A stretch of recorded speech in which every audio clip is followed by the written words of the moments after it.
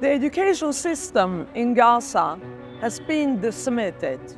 625,000 children are being denied the right to education amidst this carnage, where over 40,000 innocent civilians have been killed, half of them children, school-age children and adolescents.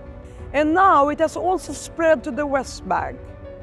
We cannot continue like this. Yes, I condemn the hostage-taking, a violation of international humanitarian law. I also condemn the crimes against humanity at the minimum that are currently being committed in Gaza as we speak. I have never in my lifetime seen such brutality, such inhumanity, such lack of empathy, such disrespect for international law as I see in Gaza today. We have a world order. It exists.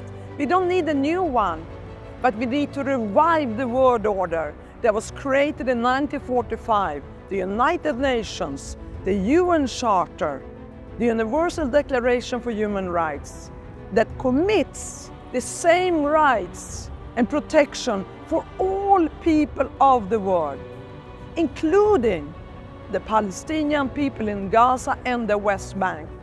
And world leaders need to act with responsibility, empathy, maturity, and most of all, in accordance with international law. That's why you are a chosen leader, to help us reach our humanity and not go the other way. We stand at the crossroads. The time to choose humanity is now. Thank you.